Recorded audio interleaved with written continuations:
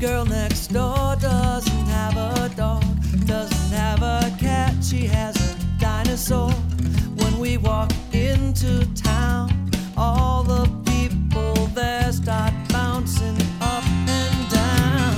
Oh, oh, oh, oh, oh, oh, Dinosaur Rumble. Oh, oh, oh, oh, oh, oh, Dinosaur Rumble.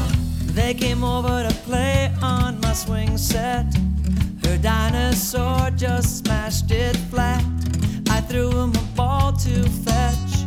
He came back with my dad's car in his mouth. Oh, oh, oh, oh, oh, oh, Dinosaur Rumble. Oh, oh, oh, oh, oh, oh, Dinosaur Rumble.